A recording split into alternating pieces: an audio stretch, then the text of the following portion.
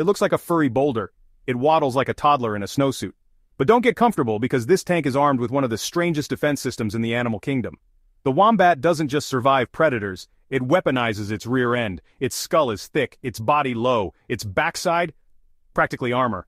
The wombat's butt is made of reinforced cartilage, flat, dense, and nearly bone.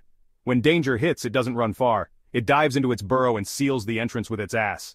If the predator follows, it gets crushed.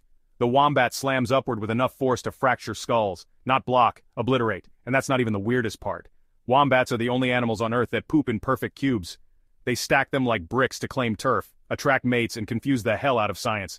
And the pressure it takes to shape those cubes?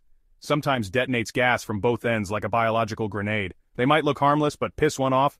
They've been known to break bones, charge humans, even flip dogs mid-run. This isn't a cute critter, it's a landmine with fur.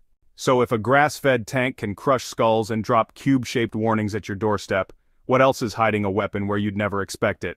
Like, follow, and brace for what's next. And now you know, stay curious.